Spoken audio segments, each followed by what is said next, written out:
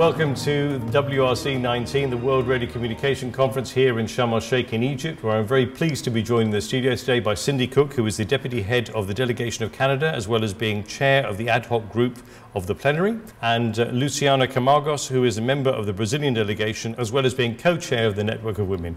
Luciana, Cindy, welcome to the studio. Thank you. Thank you. Now, I'd like to start off by asking you, Cindy, perhaps that you could tell us a little bit about a declaration that has happened here at WRC-19. It's quite a unique declaration, and perhaps you could give us a little insight into what's been declared here. Certainly. So there was an input contribution from many countries that was actually spearheaded by Luciana and her co-chair Jennifer Manner to raise awareness of gender equality and parity and balance.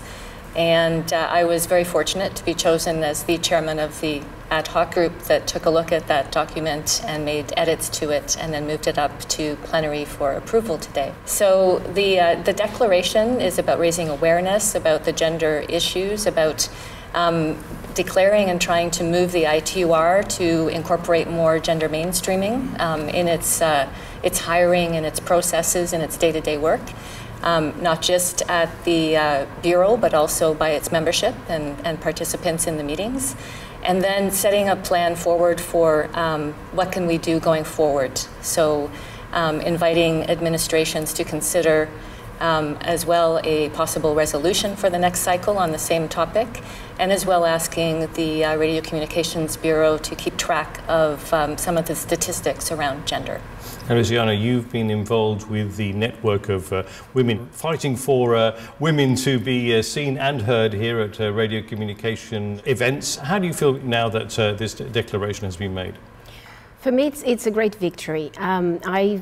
I've co-chaired in this cycle the Network of Women with Jennifer Manner, and it's been great throughout the meetings, throughout the ITUR meetings, and also at CPM, and trying to pair some mentors with some mentees and to basically guide and try to help the newcomers to the ITU.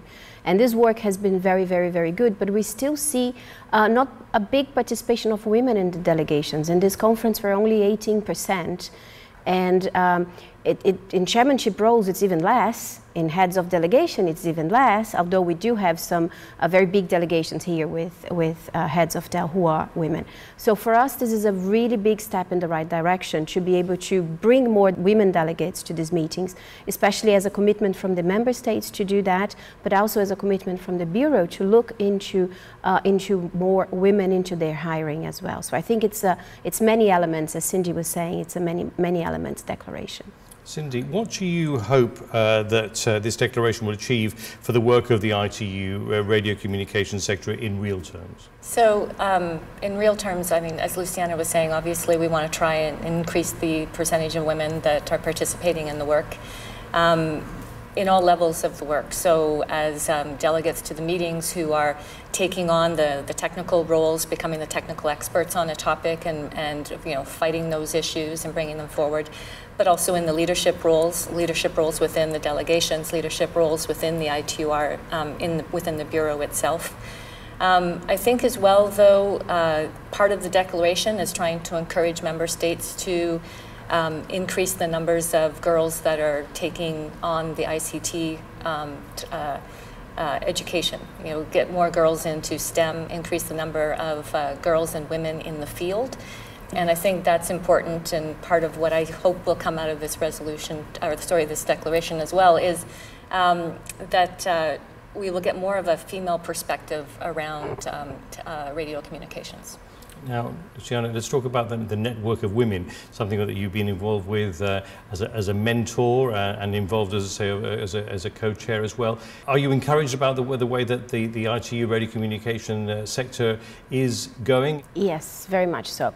I think it's really important to highlight the work that Hanan and Asiri has done from the BR. She's been taking on so much in terms of launching this program and getting the mentees and the mentors to register and to pair them together. It's really important. When I started 20 years ago, I navigated through the ITU corridors myself, and it's daunting. It's really difficult to understand what is going on, and there's so many meetings and so many colored documents, And having someone to help guide you through this, especially if you come from a smaller delegation, makes the whole difference. And I have feedback from the mentors and from the mentees that they're both enjoying the experience a lot, because the mentors learn a lot from the mentees as well.